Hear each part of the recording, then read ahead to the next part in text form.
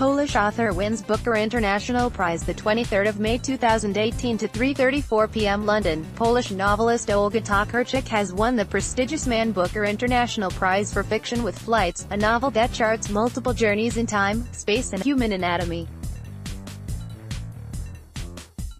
Polish author Olga Tokarczuk left with translator Jennifer Croft after winning the Booker International Prize 2018 for her novel Flights.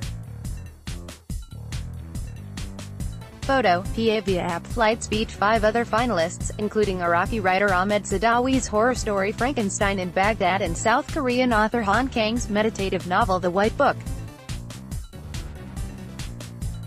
Tokarczuk's novel combines tales of modern-day travel with the story of a 17th-century anatomist who dissected his own amputated leg in the journey of composer Frédéric Chopin's heart from Paris to Warsaw after his death.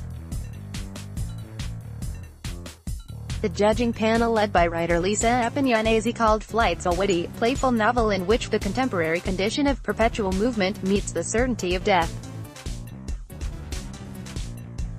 Tokarczuk is one of Poland's best-known authors.